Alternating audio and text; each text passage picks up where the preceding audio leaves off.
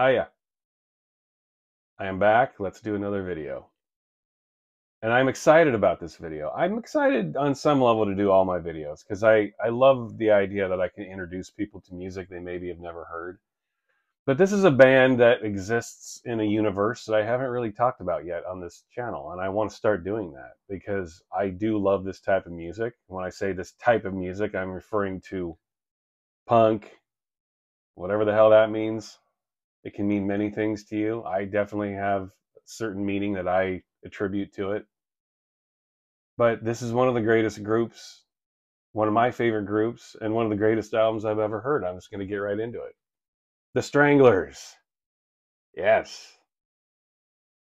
Rattus Norvegicus. Or wait, four first. Four. Rattus Norvegicus. Pretty sure that's how you say that. It's taxonomy, and I'll get to that. Rattus Norvegicus 4. This is a brilliant album. If you have never heard this album, you now have more homework to do. Glorious, beautiful, perfect album. This is also their first album. Earlier this morning, I was looking up their catalog on Discogs, and I noticed they have No More Heroes as their first album on Discogs. No, this is their first album. It is not No More Heroes. That is not their first album. Number one, most importantly, never listen to Discogs, okay? I used to work there. I can give you some inside information. Discogs doesn't know what the fuck they're doing. I can 100% confirm that. They have no clue. Discogs is filled with people who don't even like music. They're business people. That's a whole different story. There have been a few of you that want me to go into my Discogs experience. Maybe I will. I'm just not interested in opening that door because I don't really feel like closing it at the end. But trust me when I say that Discogs it's like Wikipedia. Don't believe what you read. This is their first album. And oh my goodness, it is a glorious piece of work. There's really not a bad song on here. This is a beautiful piece of work by a great band. And I'm going to talk about why I think that. Now, this is their debut album. They had been around for a number of years. This came out in 1977. 46 years old. Crazy that this album's been out that long. But almost 50 years old and hasn't aged a day, in my opinion. They had been around for several years. I want to say they formed in 1974, 1975. So they formed prior to the whole punk explosion. They existed. And that's part of why I think this group's a little more interesting than the average punk band. I generally think, to me, when I think of punk, whatever punk means, you can attribute whatever you want to that word. That's just another sloppy, trivial genre tag, in my opinion. But it does carry weight in some instances, and I will use the word today because I think it is appropriate in some respects. But to me, there's a holy trinity of punk bands: Sex Pistols, Clash, and the Stranglers. Why I say that is because, to me, punk is about non-expectations. It is about doing it your way. It is about not following the herd. Punk was a word created by the media to try to find meaning in a certain type of music that maybe they didn't necessarily understand. It is a media-derived term. Just like all genres are. People need to understand things. And so they give you a lot of surface level critique. I mean, YouTube is living proof of that, glaring proof of that. We have music reviews all over YouTube where people just want to give you very blanket, surface level meanings of records and then move on to the next thing. Stranglers, to me, are the ultimate punk band because they weren't punk. They're really, when you look at it under a microscope, these guys weren't really punk at all. They got caught up in the whole punk thing because they existed in that time. But when you listen to the music, it's got that energy. It's angry. It's aggressive, so it got labeled as punk. But if you ask me, these guys really aren't that punk. And that's what makes them punk. Am I making any sense? I mean, when I think of The Clash, a lot of the shit they did wasn't traditional punk. Go listen to Sandinista, man. Can you listen to Sandinista and say that's a true punk record? I mean, I can, because of all the things it's not. Sandinista has every type of music you can think of on that album. It's a big, sprawling album with all kinds of different influences. That's not something you necessarily think when you think of punk. You think of that driving force, the fast beats, the screaming into the microphone. That's not what Sandinista is. But we all think of The Clash as punk, right? Combat Rock, I don't think that's a punk album. Same here. To me, that's what makes a band super punk, is that they don't give a shit whether they're punk or not. They let the media and the fans and the public come up with those kinds of arguments. But meanwhile, they just put out their music. And that's what this album is. The Stranglers, in general, are one of the greatest punk bands of all time because they didn't care if they were punk or not. They just got on with what they did. And they were slightly older than the average punk band. I mean, punk bands in the 70s, in the late 70s, were in their late teens, early 20s. These guys were pushing 30 already. They'd been around a while. So I think the press had a hard time pinning these guys down. They also had a very unique sound. They had organs.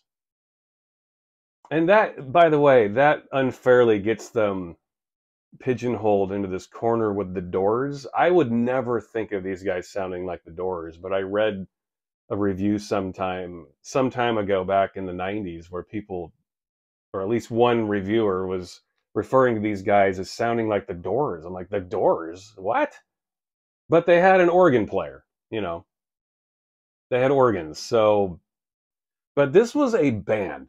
These guys all wrote songs. They all contributed. And they were such a good band. Burnell, the bass player, Hugh Cornwell. I mean, come on. Hugh Cornwell has one of the most distinctive voices and lyrical styles of anybody in history. What a voice on this guy. Really funny, really droll, fantastic delivery, and never more so than on this record. Brian Duffy, the drummer. Could you have a more perfect drummer? I mean, talk about a guy who hit all the notes every single fucking time. This is a great band. And I want to dispel any talk that these guys are just a punk band. No. They're a hell of a lot more than that. And they deserve your attention if you haven't heard them. You should start here. Start at the beginning. They've had a lot of lineup changes. Cornwell left in 1990. With the album 10, he left. That was a bummer. I think they didn't sound the same, but their albums, a couple of their post-Cornwell albums are really good. So start here, though. If you're going to get into the Stranglers, and I highly recommend that you do, start here, Rattus Norvegicus. Now, this album's interesting because it has 4 down here. I'm going to talk about the artwork a little bit. And by the way, this is the United States promo version. There's a sticker here on the bottom. You can read it. And I'll read it too. Warning, this album has not been edited for family listening. The tune Ugly contains explicit language. Beware. You know. I mean, all of the songs are kind of explicit. I mean, Peaches, if you've heard Peaches, that's their big hit. I think it got renewed interest when the brilliant movie Sexy Beast came out. Have you ever seen Sexy Beast, by the way? Holy shit. One of the great movies of our times. Brilliant movie. Sexy Beast, man.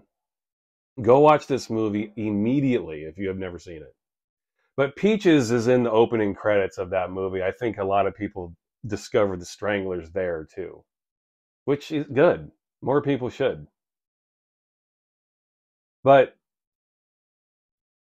this is their best album, and it's called 4 here on the cover. It's my opinion, all right? The Stranglers have many brilliant albums. This happens to be my favorite. But then it says Rattus Norvegicus on the back. Now, I love the title and the titling and the wordplay they're doing here because number one, four, this is their first album. So right away you're like, four, okay, I guess that's their first album or their fourth album, but no, it's the first album. So right away you're kind of confused, and then on the back, Rattus Norvegicus is basically the taxonomic name for the brown rat. Simple taxonomy here. So you've got the confusion of this, implying that this is their fourth album, while you know it's their first album. But then you have the inarguable taxonomy of this title. So it's like confusion and fact. I love that kind of wordplay that bands do. I think it's interesting. Before you even listen to the music, you're like, is this their fourth album? I thought it was their first album. And then you flip it over and it's like, oh yeah, right, the brown rat. Okay. Well, that's factual, but this isn't factual. So right away you're kind of in this imbalance. The Stranglers are kind of fucking with you. And I love that. Like their entire approach to music. They don't really give a shit if you're understanding it or not.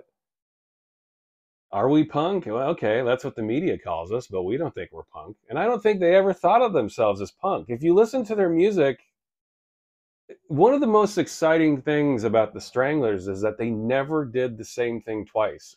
If you listen to their catalog, every record they did sounded different. Their first couple of albums definitely sounded similar, but then when they got into the mid 80s, they definitely changed their sound up. And even still, their albums never quite sounded the same. I mean, their two biggest tracks are Peaches and Golden Brown. Listen to those two songs and tell me if you didn't know it was the Stranglers, you would think it was the same band. It doesn't sound like the same band. That's why these guys are punk to me. It's because they didn't give a shit. They truly didn't care how they came across. I think they got caught up in that whole punk thing, but they never thought of themselves as that. They were already doing their thing when punk happened. And they got lumped into that. A very fascinating group. It's lots of interesting little bits and pieces in terms of not just their music, but the society that they were caught up in. Because really, they just got on with business. Every record they put out was fantastic. Never more so than this. Let's look at the track listing. Sometimes there's not a bad song on here. There are 9 total cuts on here. My favorites: London Lady, Hanging Around, Peaches, Get a Grip on Yourself. Peaches and Get a Grip on Yourself. Those 2 tracks to start side 2, arguably their best songs they ever did. The energy on this album is unparalleled. Ugly, Down in the Sewer. Seriously, y'all, listen to this record if you've never heard it. You're going to love it. I can't imagine many people who like anything that even touches the realm of rock and roll music. I can't imagine that you wouldn't like this. This is just beautiful music. Honest. Genuine. When people ask me the type of music I like, I generally just say, I like honest music. I like genuine music. That's it. Doesn't get any more honest than this.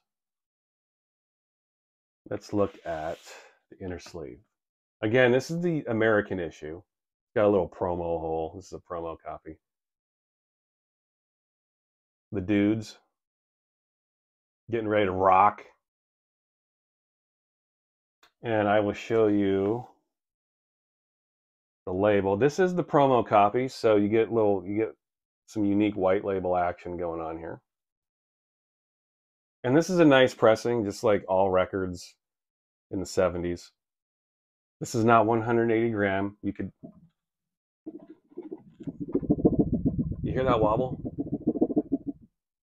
That means it's super thin, probably recycled plastic. And you know what? It sounds excellent. People knew how to press records back then. They didn't fuck around like they do now. I've said it before and I'll say it again. Just because something's on 180 gram doesn't automatically make it good. It still needs to be pressed right. You could have a record that is 80 grams and it could be a much better press than 180 grams. It is what it is. You just got to do it right. It's about quality control, and that's something that lacks in our current record press society. Amazing record. Rattus Norvegicus, the brown rat. I'm going to do more Stranglers videos, I think, because I love these guys. The energy that these guys have and the shifts and the evolution that they have is so good. What are your favorite albums from the Stranglers? This would be my favorite. I love, boy, I'm trying to think.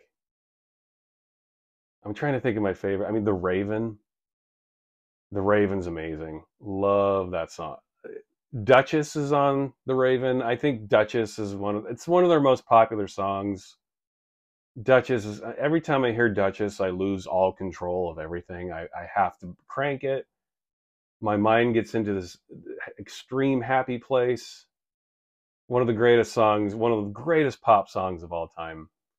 Black and White. No More Heroes.